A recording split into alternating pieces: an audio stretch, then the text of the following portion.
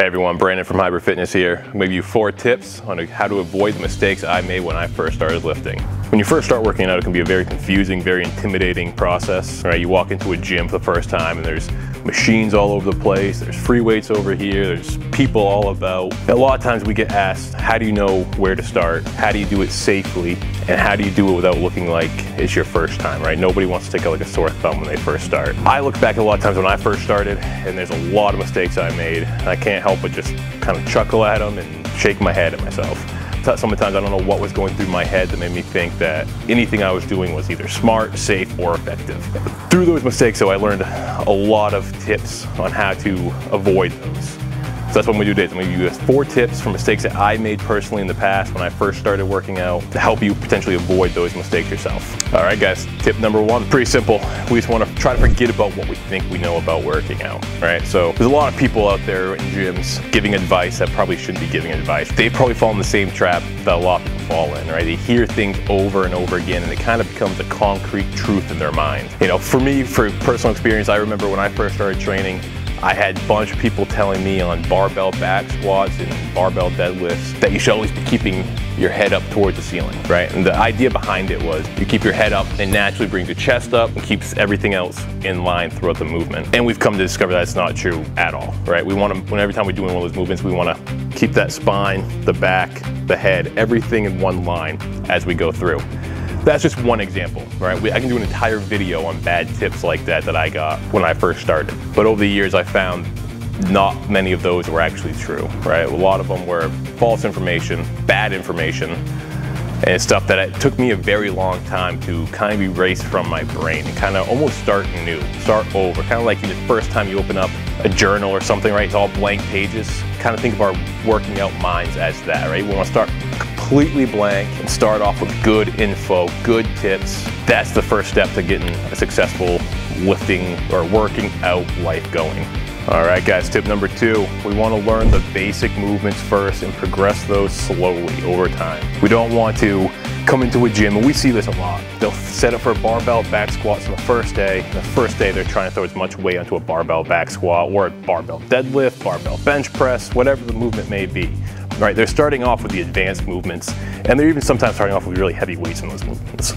We want to try to make sure that we have the basic movement patterns down first. So instead of starting off with a barbell back squat, let's tone it back a little bit, get rid of the barbell. Let's see if we can even move right first to support that barbell back squat.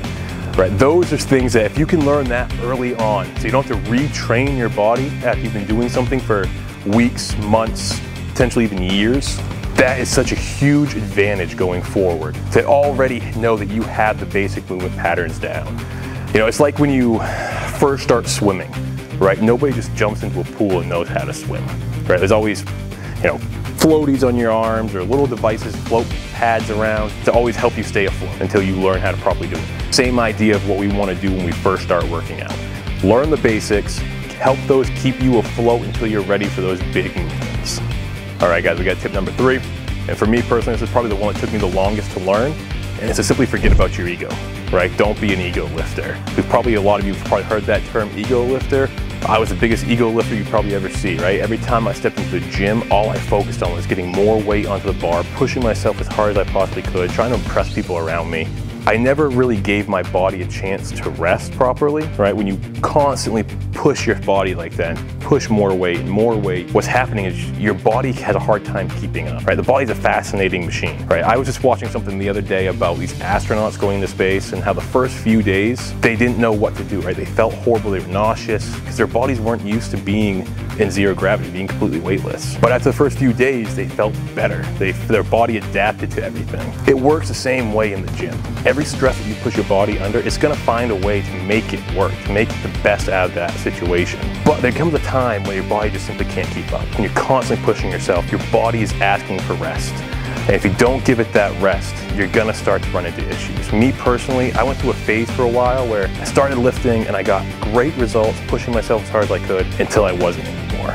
And I plateaued and I couldn't get progress. Even though I was working harder and harder every day, I wasn't seeing the results. And what was happening was I wasn't giving my body any chance to rest. And then I was introduced to the term deloads.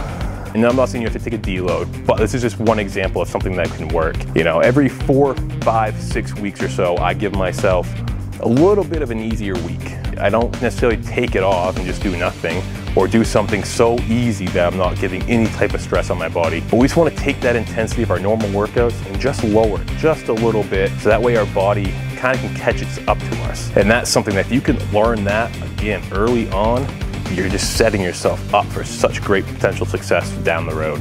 All right, guys, fourth and final tip today is going to be to ask for advice, or don't be afraid to ask for advice. You know, there's a lot of people in gyms that do have a lot of great knowledge. They've been doing it for a long time. They've studied a little bit, and they can give you some great advice. You know, you got to sort through, make sure you're getting advice from the right people. But a lot of people in gyms don't mind if you simply go over and ask them to help you with setup, or help you spot, or if they just have a simple question about your form or something. A lot of people won't mind if you take the time and ask for the help. You know, in fact, a lot of people in gyms that I know would rather somebody come and ask them for help than to look over and see someone hurt on the floor. All right, we don't want to see people come into a gym that never show back up.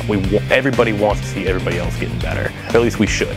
So for the final tip, guys, make sure that you're asking for advice and you're taking the good advice you're getting, sifting through the bad stuff, try to throw that away, but keep that good stuff and just continue to get better.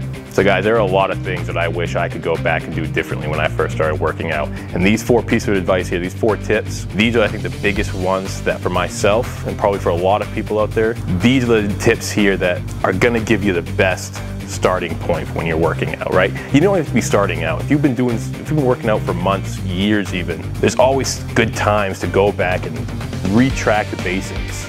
Right, go over things that we think we already know. Sometimes, bad habits develop. So make sure that we're always looking back to simple things like this, simple tips, checking ourselves, making sure we're doing the right things. And if you guys found this video helpful, informative, then hit the like button, subscribe to our channel, check out more of our channel. And as always, small steps, big results. Keep at it.